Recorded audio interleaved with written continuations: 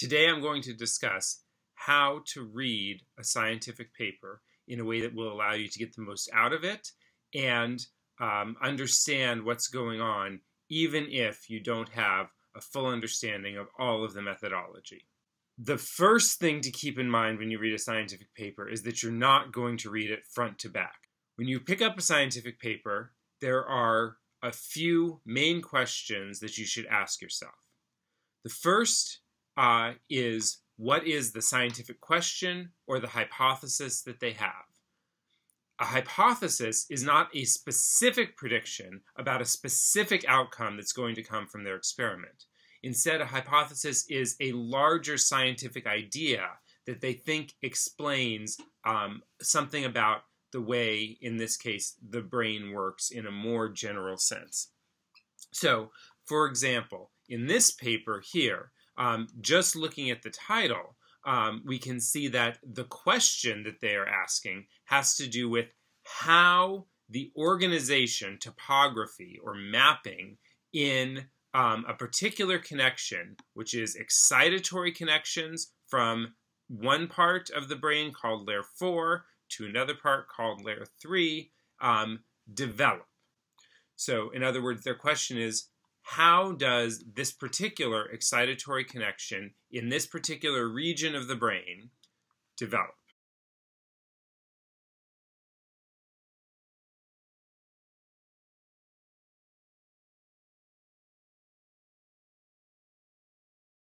As we get a little bit more practice reading scientific papers, we're going to start to distinguish question from hypothesis. Usually in a scientific paper,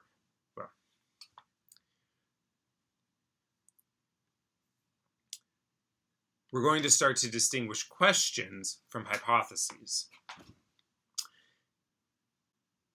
Most scientific papers that get published confirm their hypothesis, but the hypothesis is a general idea or general rule about how, in this case, some aspect of neuroscience works.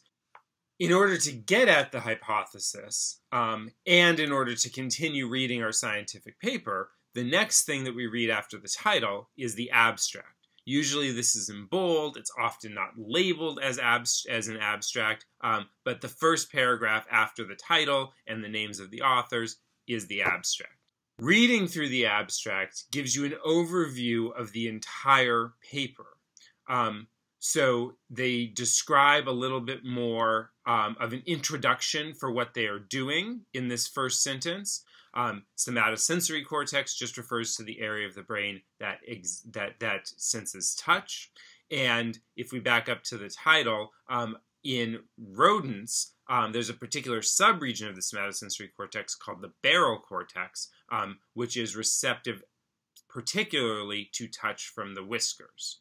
Then they go on to discuss a little bit about the methodology. And so we're going to map out where the axons, where these projections are going in this particular connection from layer 4 to layer 2-3 in this region of S1 or somatosensory cortex. The next couple of sentences begin to get into the results of what they do. So they first say in mature brains, and here mature is a little bit of a fluffy term because they're talking about 14-day-old animals as mature, 14 to 26-day animals as mature, which is really at best adolescence. But nonetheless, they say, okay, so in these mature animals, they have axons from layer 4 extend into an area that is almost entirely in the home barrel column. Now, you might not know what that means. We're going to see a little bit further on in the paper what that means exactly. And so then we get to start to see what the newer data is that they're contributing. So they're looking at even younger animals, and what they find is that there is significantly less restriction to the column. Not knowing yet what really a barrel column is, this might be a little bit confusing, but we're going to just sort of roll with it for now and keep track of this as something that we need to hopefully get a little bit more understanding of as we get further into the paper. And so then they start to put out some ideas that are going to be supported by some of their results, but they're also beginning to make some broader claims and broader conclusions. So their claim here is that the mature organization or mature topography develops by targeting the axonal growth within the home column. So whatever this home column is, the axons are getting targeted more and more to that area. They then talk about another experimental manipulation. So backing up a little bit, that first experimental manipulation was just sort of an observation. We're comparing very young 8 to 11-day-old animals with adolescent 14 to 26-day-old animals. Now we're moving back to these young animals, but we're going to do something to them. And this manipulation is that they're going to pluck out some of the whiskers. And so then again, we're getting back into some of the methodology that they're doing. When they pluck the whiskers on these rats, that does not alter the anatomical development. In other words, plucking the whiskers from these animals did not change the way they develop from this 8 to 11-day-old range into the 14 to 26-day-old range. And so their conclusion then is that development of this projection does not require normal sensory experience after age 8 and is entirely predetermined, and you can mess around with the way the animals are experiencing the world, completely deprive them of any sensory information from their whiskers, and they're still going to have this sort of normal development of the organization of their axons. So at this point, now that we've finished reading the abstract, we have some ideas about what the experiment are and what the experiment is that they're doing, but also getting back to our sort of first point of what is the question or hypothesis that they're asking.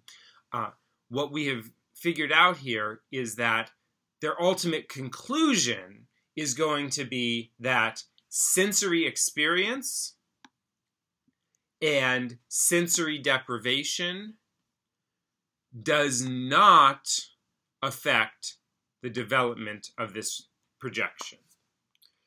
So, but notice that the hypothesis is related to the question. As we move forward through the paper, what we'll see is that they do not observe directly that experience does not change the organization. Rather, they collect a lot of data from many animals under different conditions, and that is what they're observing. And then their observations lead support to the overall broad hypothesis that experience and sensory input is not necessary for proper development of this particular connection. As we move on and get more sophisticated in how we approach scientific papers, we're going to emphasize more the distinction between the hypothesis and the predicted results, or the results that they actually got. Okay, so we've made it through our title and our abstract.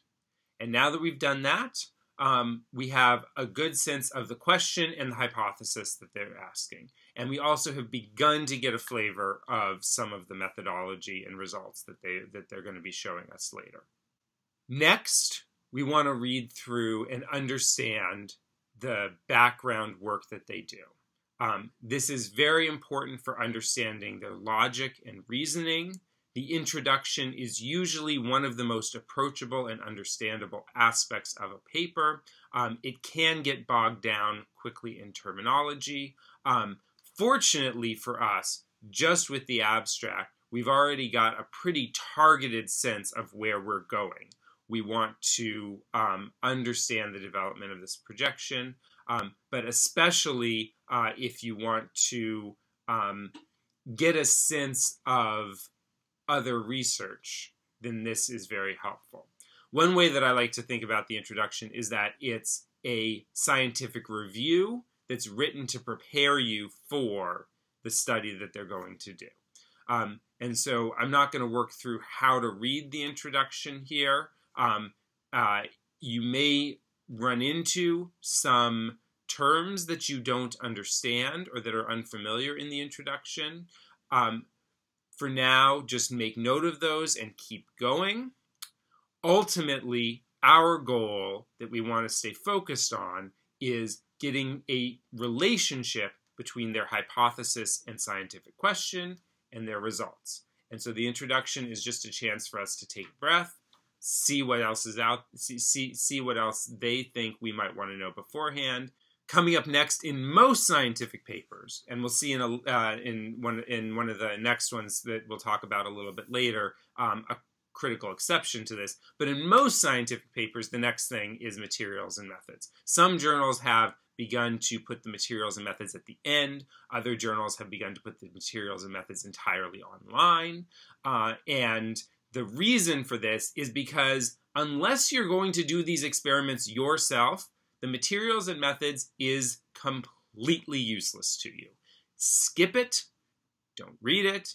You will figure out what they do. They will explain their method at the level you need to understand it in the results section.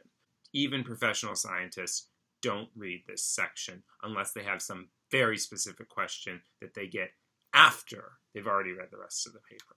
Data is always presented in figures, but those figures aren't always on the same page as the part of the results that is discussing them.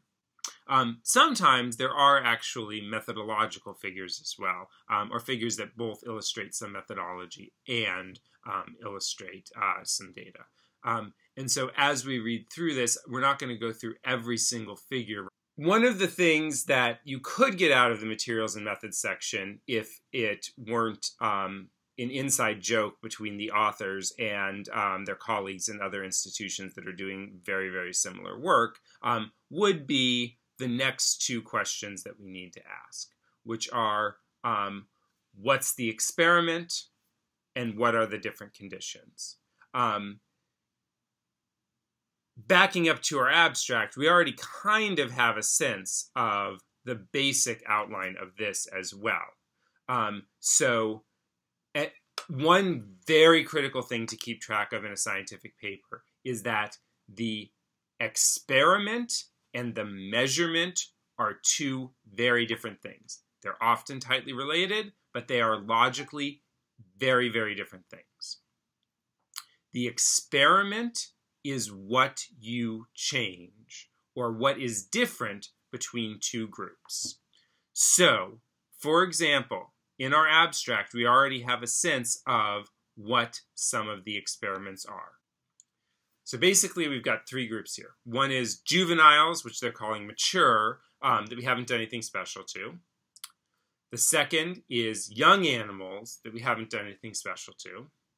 And then the third is animals that we plucked their whiskers out when they were young, wait until they get to be a little bit more mature, and then look to see what's going on in terms of their axons.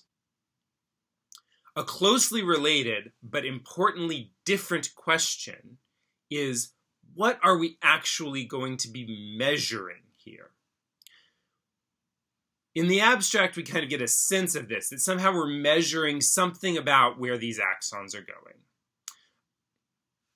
In reading a paper, especially a paper that is not something that you're an expert in the field on, we're not so interested in what exact particular molecule did they use to make this measurement? What exact particular thing did they do? In this class, there are some methods that we are going to dive deep into, and some methods that you will have a good understanding of what's going on and what the measurement is. But for right now, approaching this paper from the perspective of somebody who doesn't do this kind of work, really we're just interested in a big picture sense. what are they measuring? So that's our next question. We know our experiment. We know our different conditions. Now, what are they measuring? So what they show us here in this first figure is that they have some way of finding an individual cell.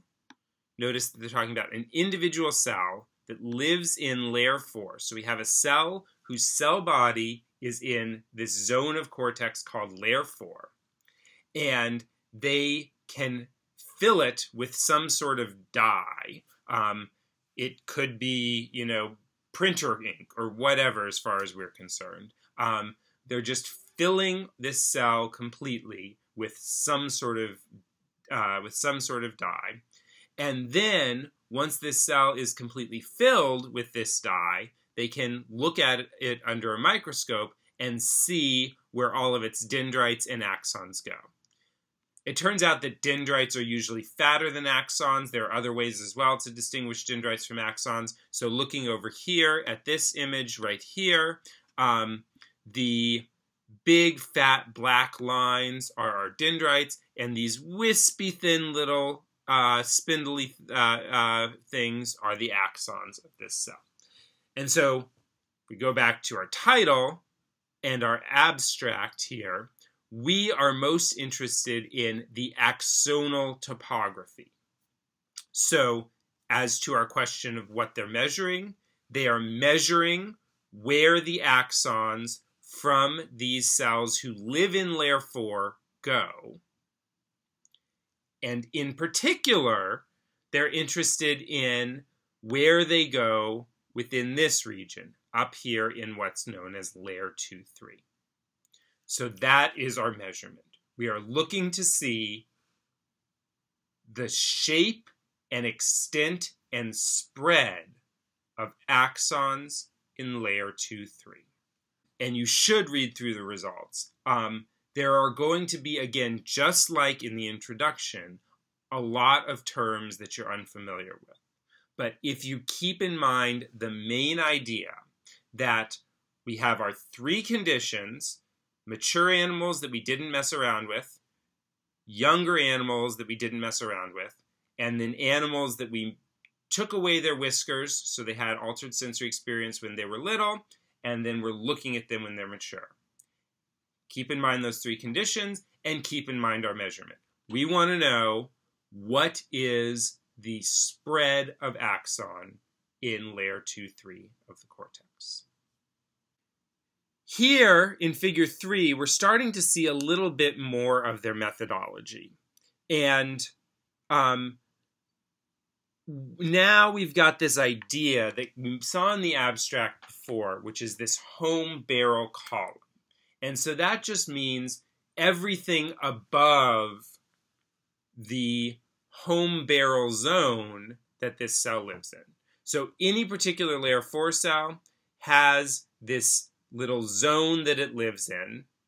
And our question is, if we make an imaginary extension of that zone up into layer 2-3 here, how much of the axon from this cell stays directly above its home zone versus how much spreads out into the neighboring zones. And so there's some spherical coordinate system that they use to quantify this, but essentially what we're interested in is just that question. How much stays within the zone? And if you read through the results more carefully, you'll see that that is their question.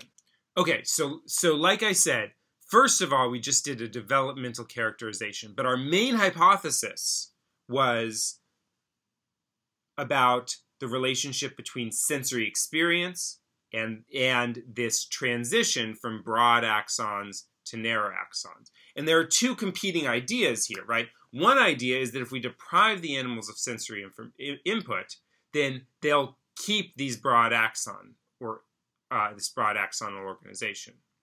The other idea is that they're going to develop this way no matter what we do. And even if we take away all their sensory experience, they're just going to naturally develop like this. And so before we go on to look at the results of the next measurement, we want to be sure that we know what our two competing ideas predict. Idea one is that there is a predetermined developmental path, that it doesn't depend on sensory experience. Idea two is that this developmental path will be altered by sensory experience, and maybe the animal will stay in this immature sort of structure with broad axons spreading out everywhere if we don't let it continue to have experience of the world. Over here, we have a summary of some of the critical data from this study. Remember, our first comparison was between the unaltered adults and the unaltered young animals. That is, adults is the wrong word. The unaltered juveniles, 14 to 26 days old, versus the unaltered younger 8 to 11 day old animals. And so we look, each dot here represents an individual cell. And so what we're going to measure here is, of the total axon that extends into layer 2-3, what percent of that stays in this imaginary zone directly above this neuron's home barrel? For some of the neurons from young animals, a pretty high fraction, even a couple cases that are close to or at 100%, have all of their axon in the home barrel column, or a lot of the axon in the home barrel column. But across the entire population, we see that somewhere around half of the cells have 70% or less in the home barrel column, meaning that somewhere between a third and even 90% or more of their axons don't even go straight up. They spread out into these neighboring zones in these young animals. By comparison, when we look at the older animals, these animals, almost all of the neurons restrict their axons primarily to their home barrel column. We can see an example of one here that is close to 100% of its axon is going straight up. This example over here, most of the axon is going straight up, but a little bit extends into the neighboring zones. So we say for each cell that they've looked at, what fraction stays in their home barrel column, and in the older animals, the mean is close to 85%. The standard deviation ranges from about 75% to about 100%. So that's our spread. There are a few neurons that have closer to 50% that stay in the home barrel column, and then a little bit more spread out. But definitely, if we compare the population of young versus the population of old animals, the older animals have a more restricted area that they send their axons to, and that restriction is that they send them mostly straight up.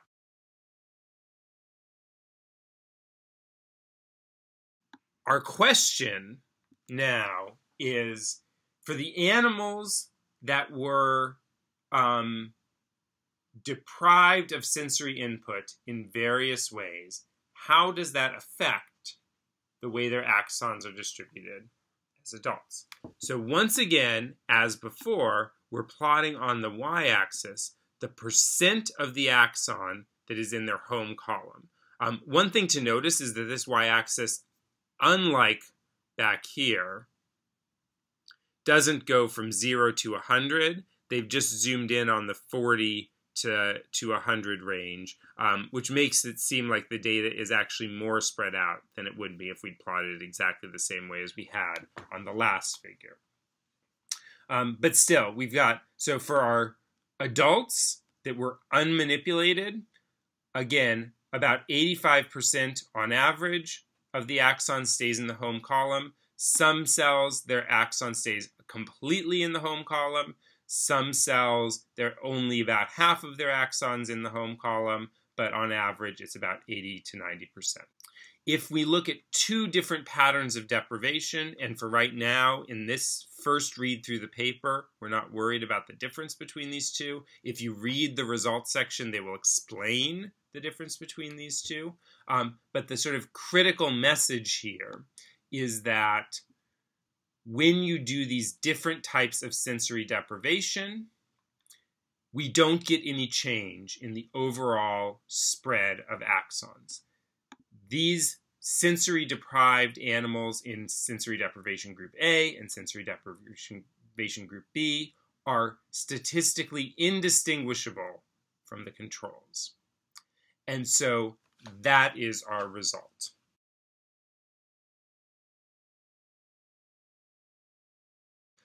And our hypothesis going in, we said, was that sensory deprivation would not change our projection. And in that case, now our results here support that hypothesis.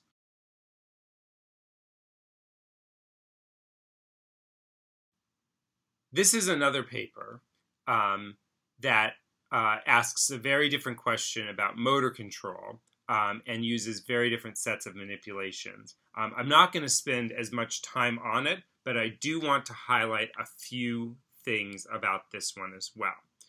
So in this paper, the question is, how is behavior altered in animals that have Parkinson's-like symptoms when we have this optogenetic control of the neuronal circuitry? So I will, for now, leave it up to you to come up with the exact question and hypotheses, and also look at the results. But I do want to highlight two very important things. First of all, this paper is published in a different journal, and this is a sort of fancy, high-profile journal. And in these fancy journals, they don't distinguish for you what's introduction, what's results. And they are one of these journals that just doesn't even tell you the methods, or if they do, maybe they throw it in at the very end. So we can see, yeah, they've got pages and pages at the very end that are methods, but it's thrown on as an appendix because most people, like I said, even practicing scientists, don't want to dig into the methods. It just gives you a headache. Nonetheless, there is a very important methodological way that we need to approach this, and I want to emphasize this again. We want to keep straight in our minds what the experiment is and the different conditions versus what they are measuring. And so in this paper, the experiment is, and the different conditions are, that we have animals that are that have Parkinson's symptoms, that they've created Parkinson's symptoms by killing off some of the dopamine-producing neurons in the animal, compared to control animals. And also part of the experiment is that they've inserted this chanorodopsin molecule, which is a protein that allows researchers to use light to activate neurons. And so another experimental method, not a measurement, but a method, an experiment, is to compare the animals when we turn these targeted cells on versus when those cells were off. This is actually powerful for a lot of reasons, but one reason in which it's powerful is that it allows us to, in the same animal, say what is their behavior like when we have not turned these neurons on and their brain's just functioning how it always did, versus when we artificially turn on this subgroup of neurons. And that is not a measurement. That is an experimental manipulation that is going to form the basis of a comparison. So in this case, some of the comparisons that we're going to make is for a given animal, what was its behavior when we left it alone, and then what was its behavior when we turned on the light to alter its neural circuit. The measurements that they do in this are a couple things. One measurement that they do early on is measuring some neuronal activity. This is not critical to their experiment, but it is proving to anybody who wants to be convinced that, in fact, they are able to activate these neurons with light. The real measurement that they're making that relates to the scientific question, which you'll find if you read through the paper, is how much do these animals move?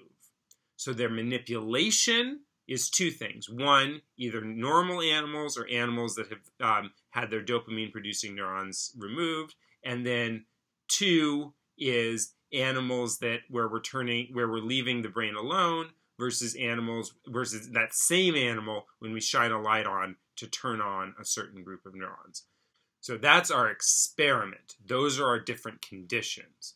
The measurement is really simple. We're just looking to see how much these animals walk around.